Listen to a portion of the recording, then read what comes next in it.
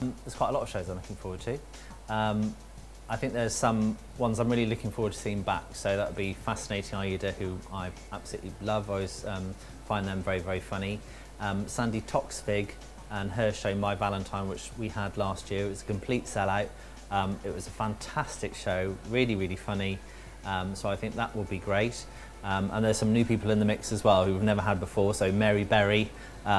I do like a bit of baking. I've always been more of a Delia person myself, but I'm really looking forward to seeing Mary Berry. I'm picking up some tips there. And then we've got some great comedians coming as well. So Reginald D. Hunter I'm looking forward to. And just in time for Christmas as well, a personal favourite of mine is Miracle on 34th Street, the film.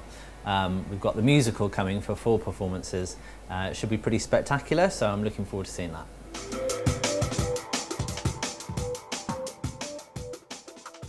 Well, the festival, and this is a first for Yeovil and a first for us, is a partnership between ourselves and Waterstones in Yeovil and the Yeovil Community Arts Association, the YCAA.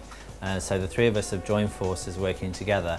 Waterstones have been bringing some hugely high-profile names to Yeovil to their stall for book signings and meeting and greeting, some of which we've hosted here. The festival kind of brings together some of those big, well-known names. We've already announced Michael Morpurgo, who is the former Children's Laureate and is probably best known for writing Warhorse, which has gone on to a blockbuster film, and kind of the National Theatre version, both in the West End and on Broadway, is just an amazing production. But it all started with his book, and he's a very important figure for schools.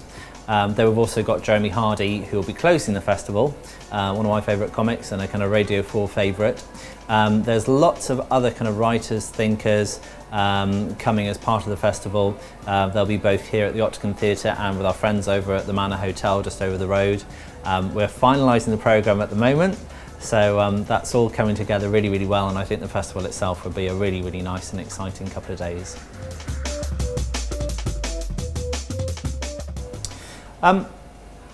We've always had kind of a strong programme of writers and thinkers that have come as kind of standalone events, and over the years we've had kind of successful George Alagaya, Tony Benn, Hannah Gordon and various other kind of writers and thinkers, and they're always really, really popular events that go down really, really well. I think we are the home of the YCA. They have their prose cafes here.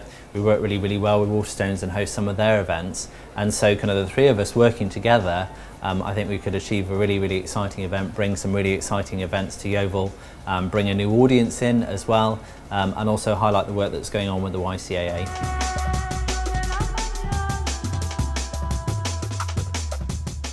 Yes, I'm back, I'm pleased to say, as head judge, so I'm excited about that. Antonia Burt is back representing the Western Gazette. Antonia used to work for Sony BMG, so in terms of the context that she has and also the experience that she brings from a music industry perspective is kind of second to none.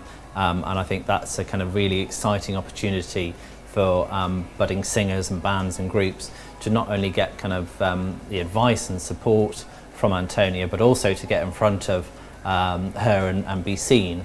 And then our 3rd judge this year is BBC Somerset Emma Britton, who we've I've worked closely with, been on her show numerous times, and she's great.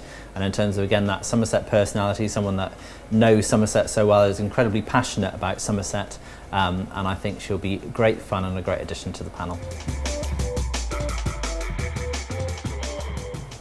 I'm very, very passionate about dance, so I look forward to the dance elements of the programme very much, and I'm really, really delighted that earlier this year we got our first Arts Council funding, which is to support and develop the dance programme here at the Octagon, which I think is really important.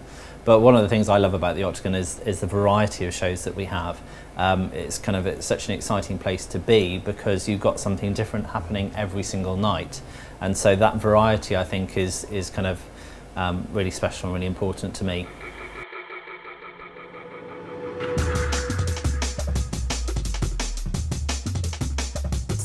We've got an exciting cast this year for Snow White. We're delighted we've got Eddie Dredge coming back to us. Audiences will remember him playing Dandini in Cinderella, so he's back playing the comic role. We kind of discovered a bit of a star last year, one of our dancers, Victoria McCabe, and our operations manager Sean and the technicians, including Catherine, heard her practicing in the auditorium and kind of ran through to my office and said, "You've got to come and see this girl, she's amazing." So we did, she sang, and she was absolutely wonderful and kind of had that perfect kind of Disney princess look. So she is back this year and playing our Snow White, so I'm very, very excited about that. Yeah, it's going to be a terrific cast. We recently went down to London and did auditions for The Prince. Very, very thrilled with the kind of West End quality cast that we've got put together. I mean, last year's Aladdin went down an absolute storm. The ticket sales were through the roof, and kind of the reviews and comments from our patrons were exceptional, and I think this year is going to be even better.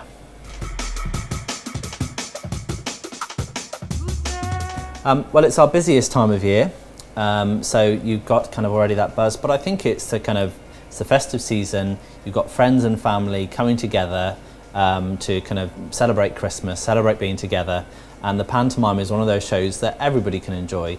You know, there's comedy, there's loads of music and laughter, a bit of magic, some romance, and so it's one of those shows that everybody, all the family, can come together and enjoy, and I think that's what makes Panto so special and also so popular.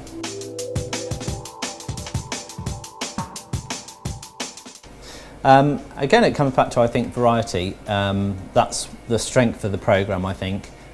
Is having something in there that anybody could pick up our brochure and find a show that they would want to go and see. I think that's what's important to me, and that's what I try and get when I'm programming, is something for everyone. You always want something new, something to keep people excited, and also some of those old favourites that people like revisiting and coming back to see time and again. But it's about variety, it's about having a strong mix, and as I say, something in there that everyone would want to see.